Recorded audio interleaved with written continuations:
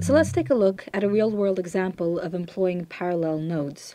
I'm beginning with a clip that's ungraded, and let's imagine the clients have asked for a nice contrasted cold look. And within a couple of minutes, I'm able to throw it on and send it back to them. The feedback I get back might sound like, yes, we're really happy with the contrast, saturation, and overall color scheme. One thing we're not happy with is how much we've lost the color in our actor's face, so he looks quite dull and dead and blue. And also, overall, the image is starting to look a bit monochromatic, so let's bring some colors in by warming up the window in the restaurant on the left. Now that we know how to employ qualifiers and power windows, we know that we can easily isolate these two elements. But do we place them after or before this heavy grade node? I'll give it a name. If we place them before, then it will almost be pointless because this blue will still be applied and override everything. If we place them after, then we're applying a qualifier or a grade on top of already very heavily graded footage. You have to think of it almost like a destructive process. We're no longer working with the original source material. So if I was to make a serial node right now and try to isolate my actor's face, turn on highlight, and go into qualifier, see, that's pretty terrible. Not so much because of all this other stuff, because that's easy to cut out with a power window, but because there's stuff very close to his face that's being kept. If we hadn't applied this blue grade, there's no way this wall would have been included in the selection. I mean, look how different it actually is to his face in the original footage. So this is a limitation of using serial nodes, and this is why we want to employ parallel and layer mixers.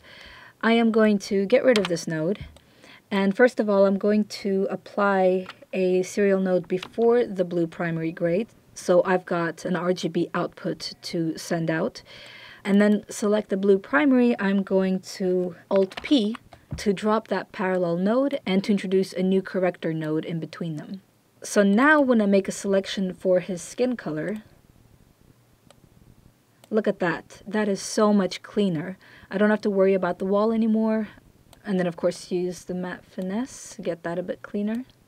Look at that. His whole face just came back. Beautiful.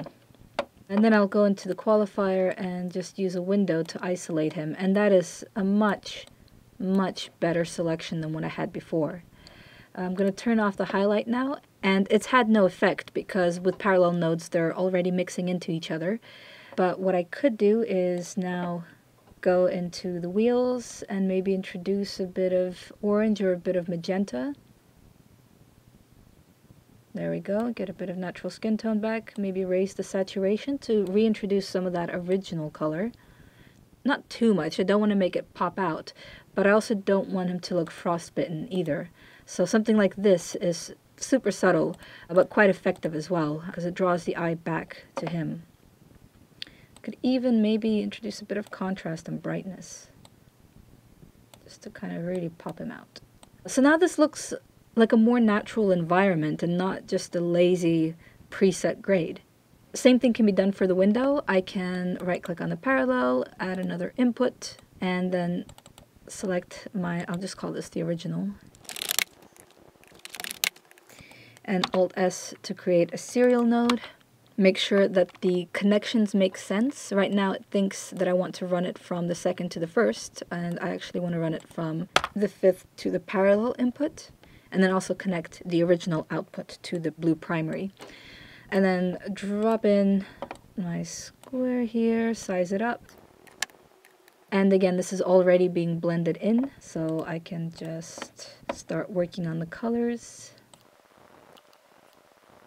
That might be a bit much, but I can always just go into my key output and lessen the effect of this node so it's not as extreme. And then we have a nice single output coming out of the parallel node, which means that I can drop another serial and then just continue working with my footage as a single node. I hope you found that helpful, and I'll see you next time.